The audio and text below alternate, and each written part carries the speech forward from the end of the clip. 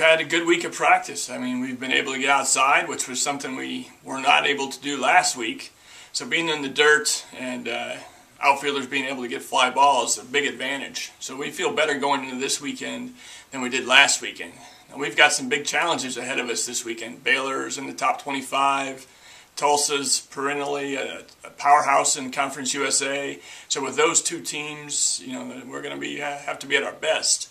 And then we've got UCA, that's a tough, scrappy team. UTEP, which is another good team that can hit the ball well. And our last game will be UT Arlington, another strong opponent. So we're going to have to play well this whole weekend, and I think we're capable of doing that. So I'm looking forward to getting down to Waco.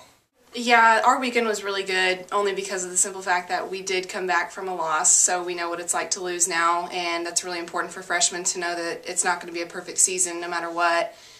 Even with 4 at-bats that some of us have gotten, it's a really good thing to know that you can get a hit out of those 4. We actually had a couple freshmen step up and get one out of their 4 at-bats, so that's really good to get those jitters out. I really think they're ready for the weekend and to see a bigger team and to know that we have nothing to lose. This is the preseason, and this is to get, you know, ready and better for our season to come. So it was a good feeling to see people, Hillary Ford, for example, Haley Temple, Katie Armagast. We got some contributions from some kids that, you know, freshmen and a sophomore in Fort that really stepped up and rose to the challenge of being contributors right away. So that was encouraging to see. It's really exciting to be going home. I love Texas. The weather's amazing there, and Pooch always finds a way to get us to go home. I've actually gone there every single year since I've been here.